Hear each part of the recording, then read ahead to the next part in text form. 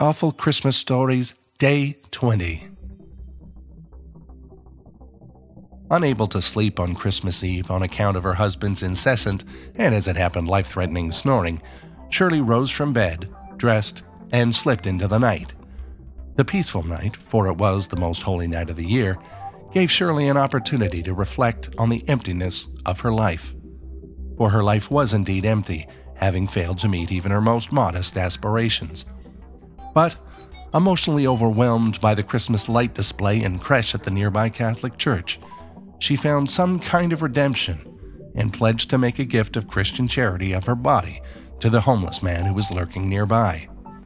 Their passion was brief, but life-changing. If not for the homeless man, then at least for Shirley. On returning home to her still gasping husband's corpse, she realized she had found her true calling and went back into the night to heal the loneliness of more men, a few women, and perhaps more importantly, herself. Something she continued to do even long after the Christmas season was over.